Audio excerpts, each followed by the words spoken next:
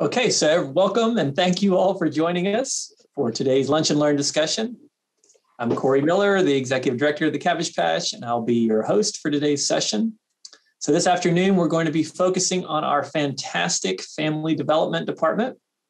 And we have with us two gentlemen, the Reverend Dr. Calvin R. Holloway, the Manager of the Counseling and Family Development. He has served at the Patch for almost 30 years. I think September will be his 30-year anniversary. And he is also the pastor of Second Baptist Church in Fairfield. And we also have Mr. Doug Holm, also with a Divinity Master's, and is a licensed marriage and family therapist. And Doug serves as our senior family support specialist. And he has been at the Patch for 18 years. And so between the two of them, these guys have given nearly 50 years of their professional life supporting Patch families and youth in a number of ways. So without further ado, I think we can turn it over to our family development leaders. So Calvin, are you guys going to start?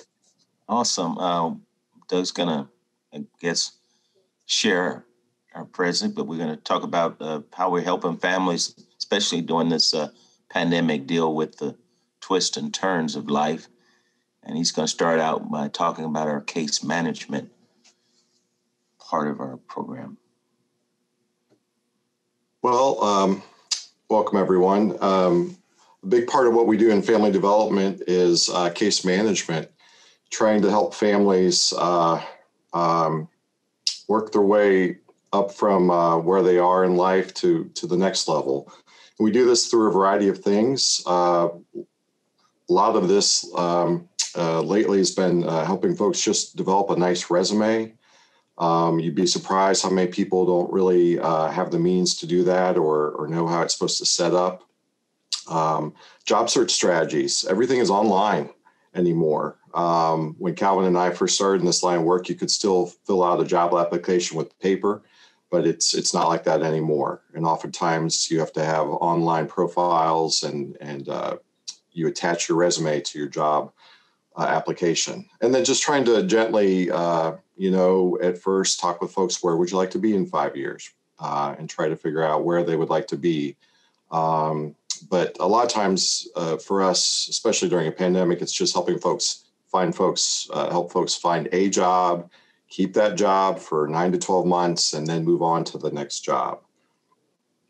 A lot of our folks, just when you live on the edge, like our families do, because of lack of income, you can find yourself with some debt problems. So we're trying to help folks get a free copy of their credit report each year. We like to use annualcreditreport.com.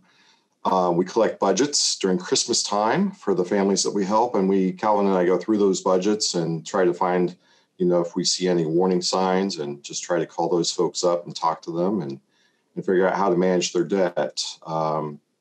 It can be a lot of debt for some of our families. You just would be surprised the amount of school debt we're seeing. This will be a big focus for us starting in April. Because of Jesse's help and others on staff, we're able to get a very nice size grant to help folks with the expungement of their backgrounds.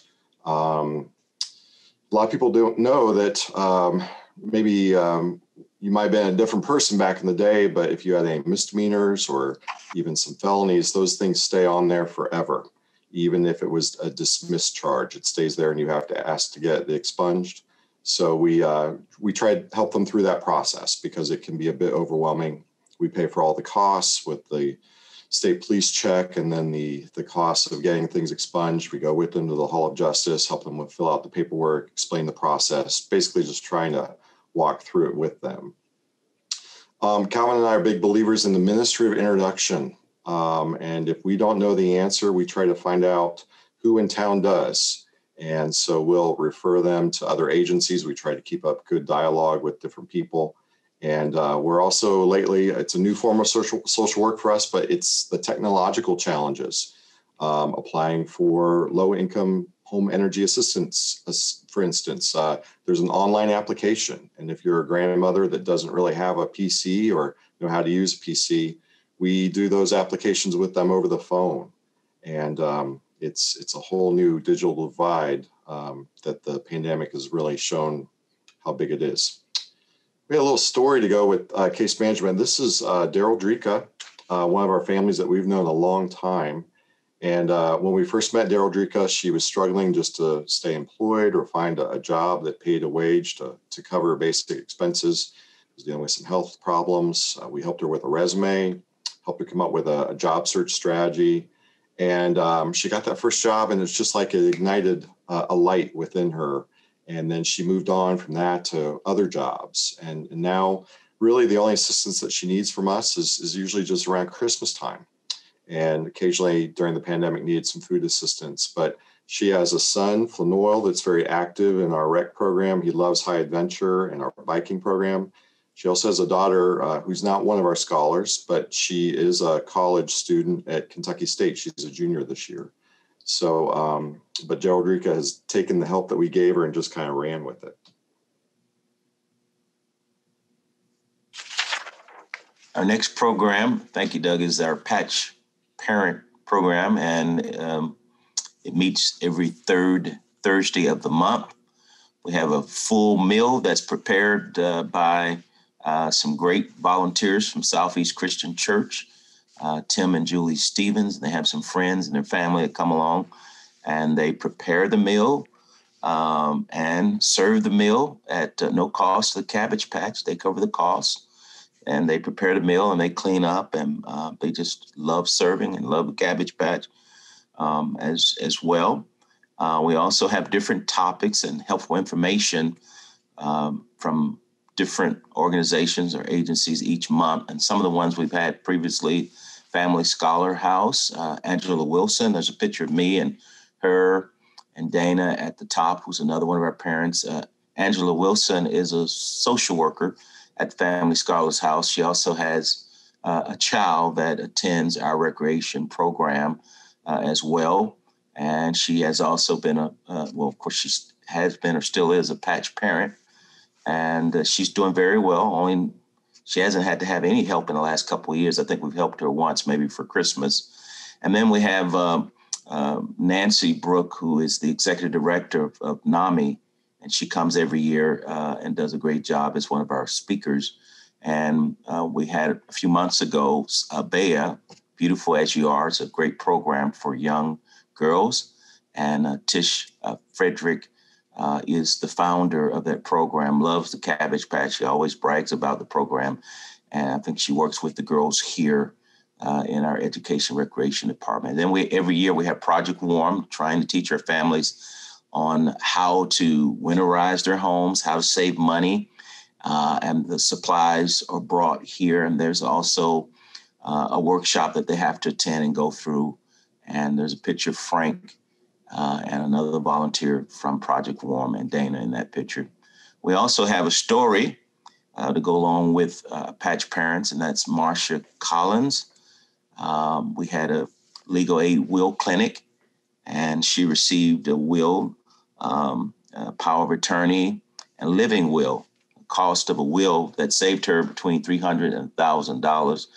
A little bit about Marsha Collins. She is retired from Maryhurst. She served as a foster mom. I think also her home has served as a safe home for kids that were having a lot of issues, and it's hard to find places for them to foster care. And so what she did was she opened up her home to this family with siblings. There's a daughter and sister and 3 brothers, and they couldn't find any other homes for her. They couldn't be adopted. So she adopted them herself, and they come to the Cabbage Patch, and they're very active. And they did a story on her, I think a few years ago, about Mother's Day, about her and who she is. She's just a great person. She doesn't need any help other than Christmas. She loves basically bringing the kids here to the education program and the recreation program as well. And she does attend our Patch Parents meetings on a regular basis, faithfully. We also just wanted to chat with you briefly about the different assistance programs that we offer. As you can imagine, since the pandemic began, utility assistance, rent assistance, food pantry assistance have just been off the charts. Food pantry, we went from giving out maybe little over 800 bags of food in any given year to, I think last year was around 2,800 bags of food. It was just unbelievable. But thanks to the sponsors, like a lot of you all, we were able to keep up with the need. We also, a back to school program is a very big program for us. Last year was around close to 130 different kids, children, teenagers, and even some college scholars that got some back to school assistance. Jennifer had asked this, and we looked it up. A typical backpack of school supplies, we're thinking parents are spending anywhere between $35 and $60 for a backpack and school supplies. With the older kids, we try to get them, heavy duty backpacks. And so with the number of kids that we helped last year, we had around $5,000 to $7,500 worth of school supplies that were donated to the Cabbage Patch. And just putting you all on notice, we will be reaching out to you all in June and July is when we start gathering all the supplies. But Dr. Polio has said that he wants the kids back in school 5 days a week in this next school year. So we will have a big need for school supplies this year. Christmas Assistance is the largest program that we do during the year. We begin on the planning for this in August and start signups with the families in September. By the time Christmas gets here, Calvin and I have been there, done that. But last year we helped a record number of families. We helped 80 families, close to 295 different people. These are families that we know and work with throughout the year. And we had over 30 different Christmas sponsors. Several of you all on this meeting were sponsors. Thank you for helping. The average assistance, most of our families are a parent with 2 or 3 kids. So you're talking around, for financial help for the family, $350 to $450. And I'm a fiscal statistics guy. And so what I love about Christmas is that people don't start out January in the hole. And they don't borrow from rent or utility money for January to buy Christmas gifts. And I'll also just want to point out, these are not just all toys. A lot of these, the parents are just asking for clothing, winter clothing, coats, shoes. And then they'll say, and if you can, a toy or 2 would be wonderful, or for the teenagers, a gift card. So, but for a lot of the families, Christmas assistance is when they get the kids their winter clothing. The story that we would just want to share with you, the woman giving Corey, our executive director of the Bunny Ears, is Tanya McAtee. Calvin and I have known Tanya for a very long time. When I first came to Cabbage Patch, she had several children in grade school and teenagers that attended here and grew up. Tanya eventually did the sweat equity and got a Habitat home that Calvin and Tracy actually, I think, were there for the blessing ceremony. She got married, Mac. Her husband is on the left. They met at the cab company. She's a dispatcher and Mac was a driver. And they're just 2 peas in the pod. And now her oldest daughter, Sarah, has a child that comes here as a member of our recreation program. But Tanya would take advantage of all the assistance that we would give. But each year it just got lesser and lesser. And her youngest just graduated from high school last year. So, but she, there again, took the assistance that the Cabbage Patch gave her and just kind of ran with it.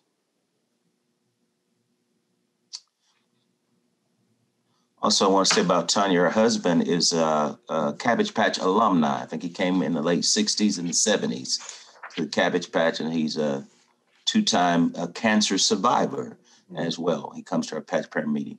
So lastly, what is success and progress? Well, it looks different for different families and different people. But number one is being employment, stable employment, having a roof over your head, housing. And then success is different for each person. Just kind of wanted to show you, we like the theme with the road because we have families that are in different places on the road. We have one parent, Miss Erin, down there in the corner. Erin's in a different part.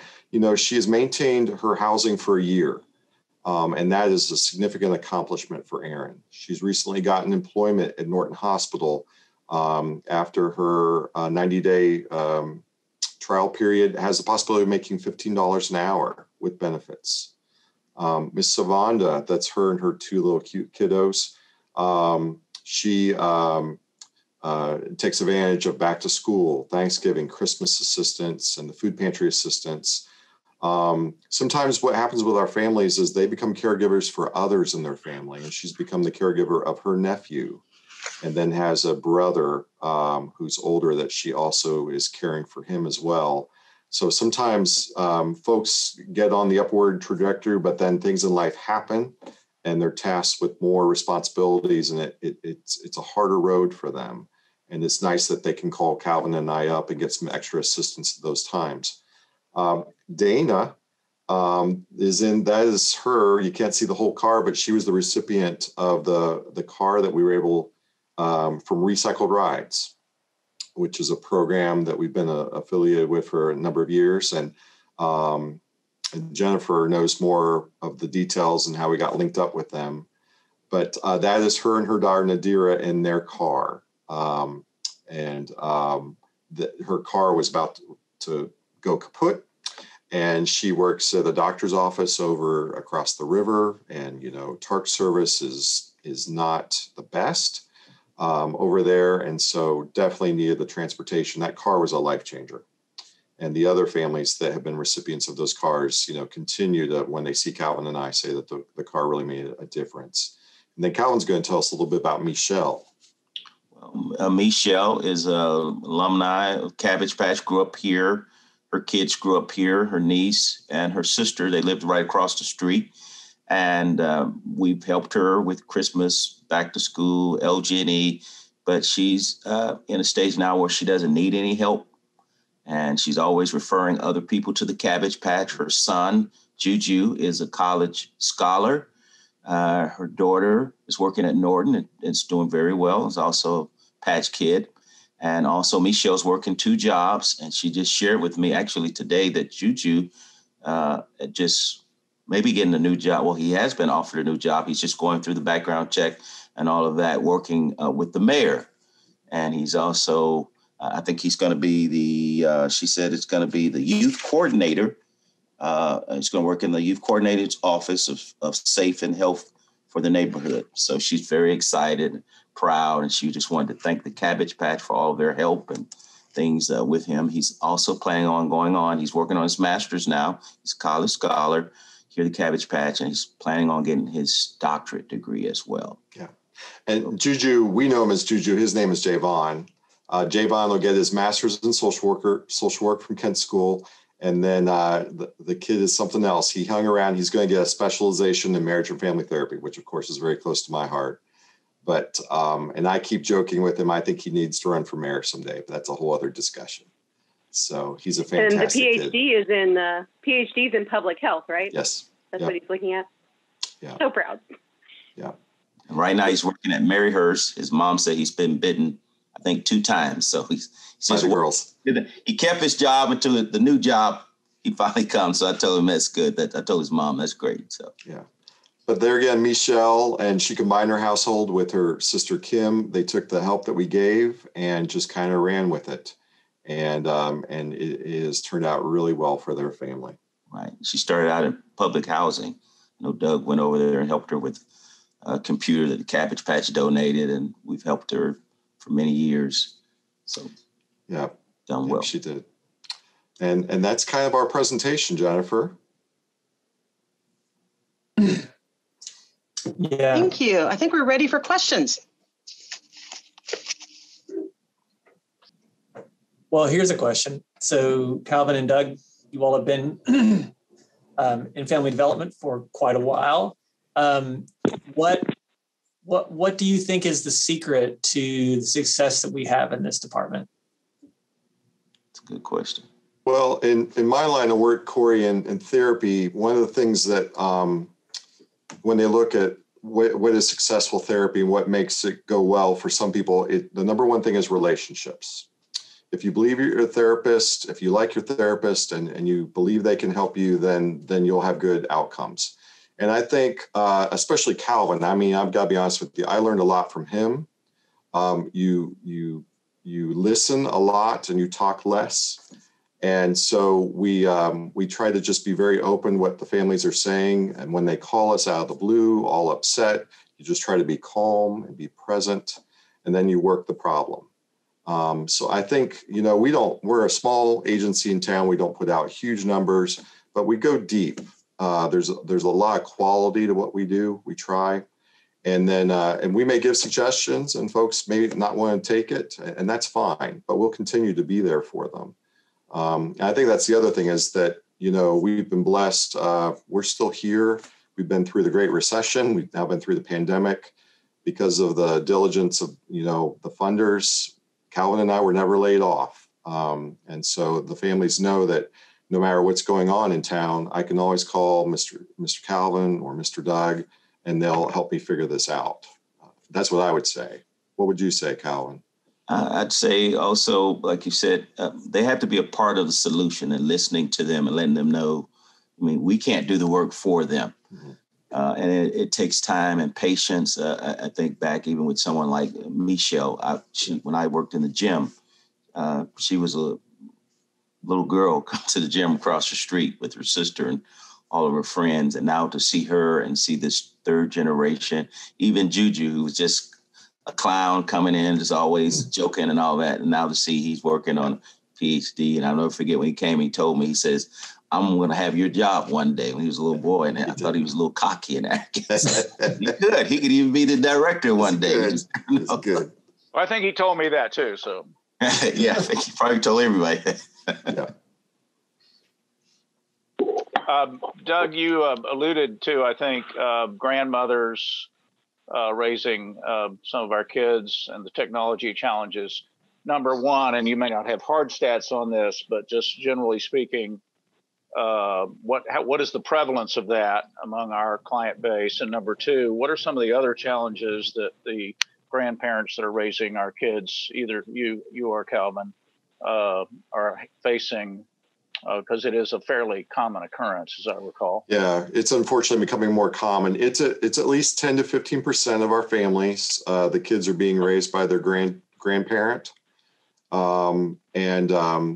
So you have a couple of issues. One is these folks, they thought I was done raising my kids. And so now I've got to kind of take in these kids and start over. Raising these kids is different from how they raised their kids back in the day. No one foresaw that the grandparents might have to learn how to use a computer or learn about virtual learning. And then just the prevalence of violence also it continues to be such a major problem, especially in the West End. And so we hear from a lot of the grandparents about their fears. That's why the parents love coming to the Cabbage Patch, because they know at least for a few hours the kiddos are very safe here. But it's just navigating, sometimes like we have a grandparent right now, she doesn't have any documentation showing that she has custody of the grandkids. And so we're putting her in touch with an attorney that does pro bono work for us. Because sometimes, families just don't do it through family court and whatnot. It's just the grandparent ends up being the most stable person in the family and takes the kids in. So, and then also health concerns for the grandparents, and so they don't have as much of energy as they did when they were younger. And then they're having to navigate their doctor appointments and other things too. So, but it's unfortunately growing, and, drug problems and whatnot. We can't tell you how many of the parents, the grandparents are taking care of the kids because they're grown children. And that's the other thing too, is they're struggling with grief. Over their grown children, are really just not doing what they wish they were doing. So, Calvin, what did you think? I would say the same thing, especially the legal part. We've been seeing that a lot of grandparents, because they didn't go through the courts. Just, hey, they have the kids, but they can't get any assistance or help because they don't have proof, or they don't have the Social Security cards, so it just creates a lot of barriers and problems for them, and they're already afraid of this new technology and how do you navigate through this. And as Doug gave an example, we've got a parent that's kind of dealing with that right now, with several parents, but one that we're trying to get her some kind of legal help with, a lady that works with us, an attorney. So. All right, you guys. I guess we want to be cognizant of time. We're right at 1 o'clock, and we can maybe have a few more questions for those who want to continue to add it, but we just want to thank everyone. Let them know that this Zoom recording will be available on our website. And so please take a look and share it with people who weren't able to make it today. And our next Zoom experience will be on April the 23rd. And we will look forward to seeing you then. You'll get information about it. So thanks, everyone.